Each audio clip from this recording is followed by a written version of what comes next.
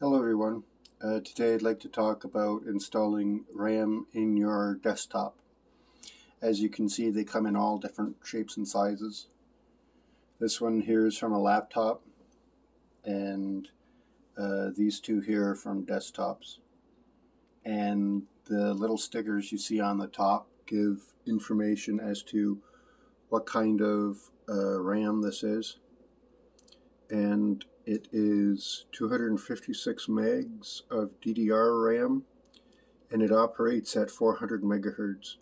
The little 400 you see there is the speed at which this particular memory chip is able to perform at.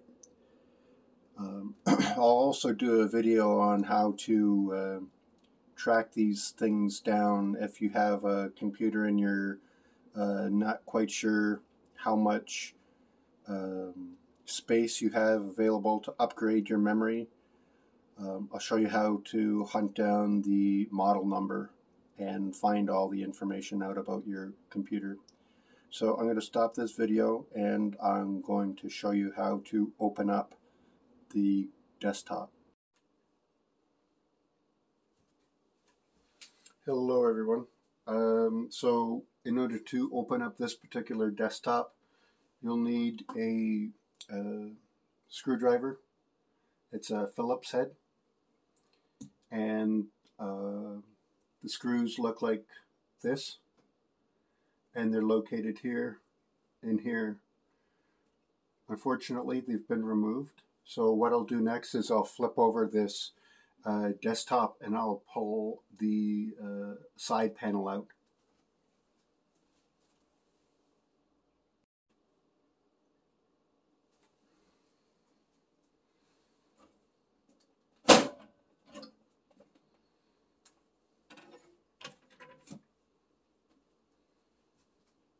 Sometimes they stick a little bit, and if they do, you just might have to put a little bit of force into them.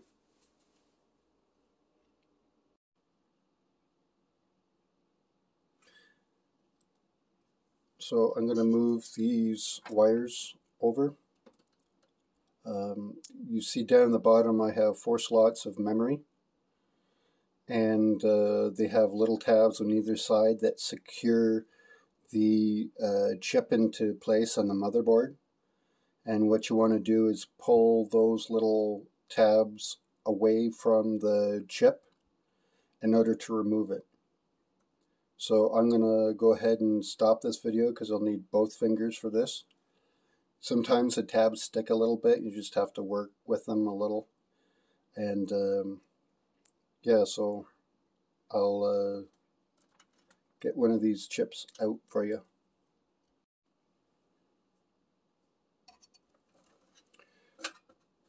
So as you can see, I've separated the two tabs that hold your memory into place. I'll go ahead and remove the memory.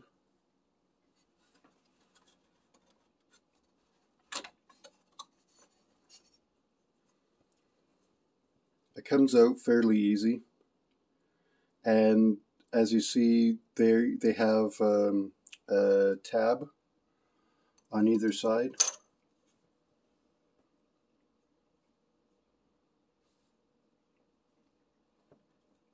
Like right here, that little plastic piece connects to.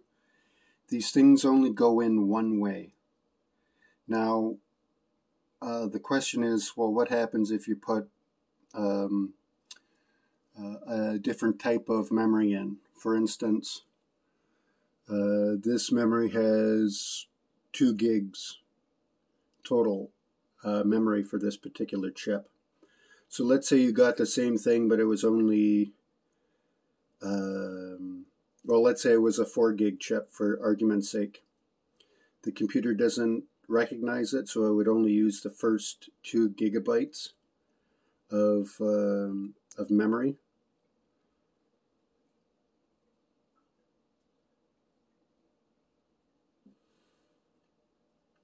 The memory chip itself is, for this particular slot, is maxed out at 2 gigs. So now what I'll do is I'll go in and put back our memory chip. So when you put in the memory chip, look for the little tag or the little barcode at the back, I guess. These things only go in one way, so if it doesn't work, you probably put it in backwards.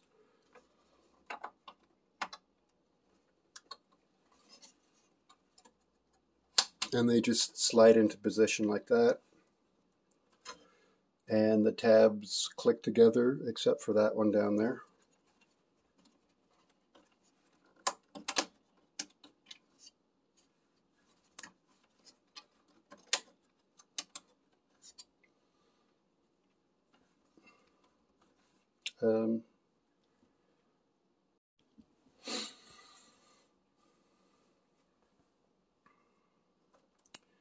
So I had accidentally put in the memory wrong, and that's why that one tab didn't close on me properly. So we'll go in ahead and secure this bit of memory. All the tabs have clicked into place.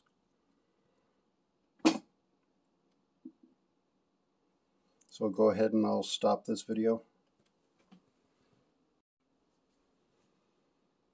Now, in order to put your case back on properly, there's these holes here that you line up with your panel you just removed, and it slides right back into place. So I'll go ahead and slide this panel back on.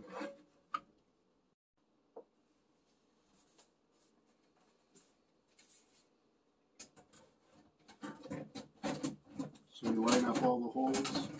Sometimes it takes a little bit of doing, and then once it's in place, it just snaps shut, and you just feel around to make sure everything's nice and level and secure, and that's it. In my next video, what I'll do is I'll show you how to change the CMOS battery, and this will be a bonus video for subscribers. Unfortunately, my cat has decided to be the next, well, wants to be a star, and I don't think, so, Adric, get out of the way.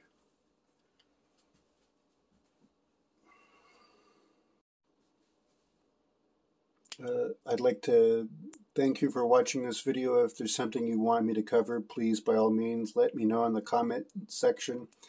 I'm interested in what you guys think of these videos. Give me a thumbs up if you like it. Please don't forget to subscribe. As I say, I will have a bonus feature just for subscribers. I'm planning to do that once every so often, just to thank the people that have been there to support me. So I'll see you later in the next video.